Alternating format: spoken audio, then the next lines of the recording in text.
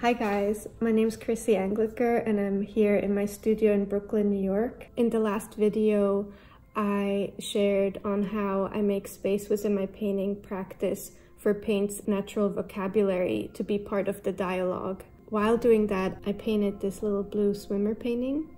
And so if you haven't seen that video, I would encourage you to go check it out, because today I will build on what I've been talking about in that video, because there I was focusing on what consciously happens within the canvas, and today I'd like to focus on what happens beyond the canvas.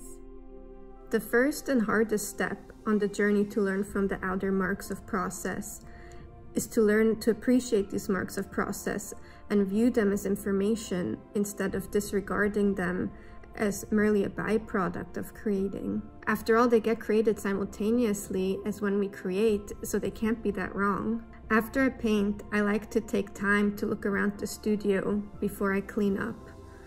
For example, I will do a walking meditation to see what's new on the floor and walls.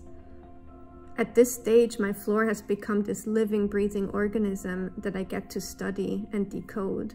I've been intentionally letting the floor collect paint and build up for many years now. Over the years, many different paint vocabularies have appeared that I could train my eyes to get used to, like new marks that happened by accident that I wouldn't have created intentionally within my work. This is how I get to study my medium way beyond what I could do within one painting. For example, I get to study erosion of paint, as well as layering of different marks that I wouldn't choose to put together, and color combinations I wouldn't have considered. I mostly paint sitting on the ground to be close to the floor. That way I feel fully submerged within my medium.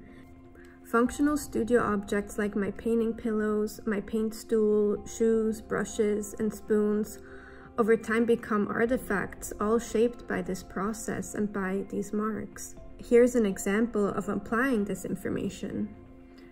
Follow me from the floor into this beach scene. As you can see, the paint vocabulary is so similar to what I have internalized through my surroundings. Now I get to push my painting style by bringing that outer information into the painting.